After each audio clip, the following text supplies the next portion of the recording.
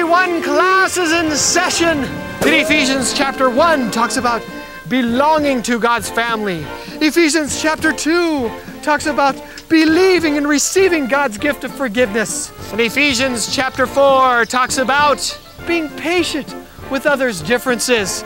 Are you being patient with that friend next to you? Excuse me. What about you, Cow 477? Eating. Are you being patient with Cow 2649? Whatever. Ephesians chapter 5 talks about behaving.